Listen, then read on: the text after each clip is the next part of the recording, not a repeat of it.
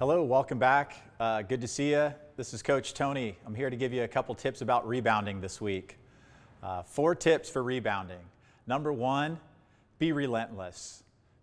Don't be denied. Go get that ball. If you're not having great effort, you're not going to get the ball. So be that person that's the relentless person that will always go pursue the ball.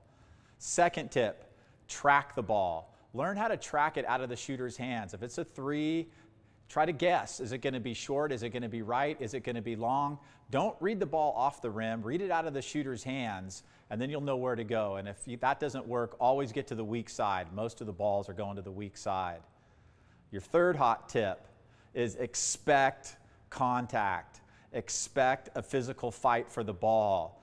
Don't go up to get the ball without expecting it to be a physical fight, and expect the miss. A lot of times your great three-point shooter shoots it and you relax because you expect her to make it. Expect her to miss it every time there's a shot. And fourth, the last thing is you're going to be in a battle, so win the leverage war.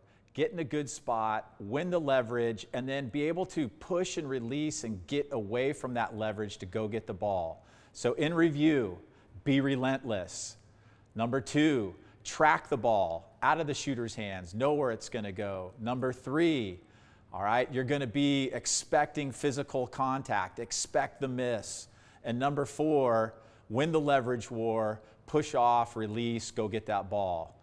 You'll be a great rebounder if you do those things every single time. Great rebounders do those every single time.